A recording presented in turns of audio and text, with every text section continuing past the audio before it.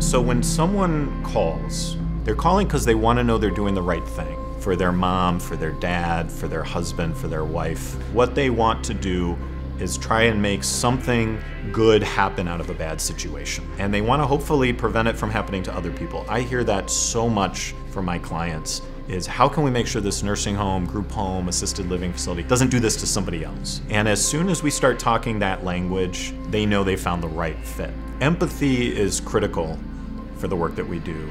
We're all gonna pass away, we know that.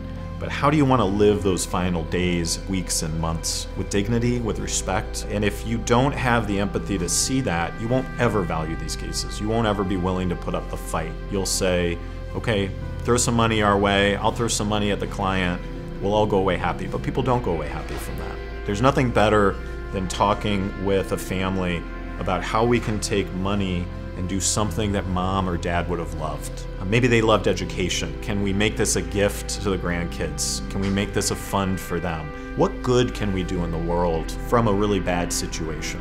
The reason to hire Eadie Law, nursing home injury lawyers, is because we know this industry.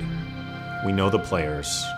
We have the reputation. We have the ability to get results, and results that matter to you. At the core of Eadie Law is recognizing the value of the life lost. That this isn't a case, this is a man or a woman who has lived a life, who deserved respect and dignity at the end of life.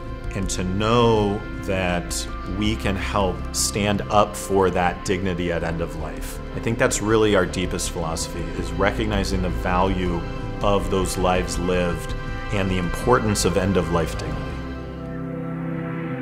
If you're ready to make a difference, if you want to get answers and accountability and justice, that's what we're here for, that's what we do every day.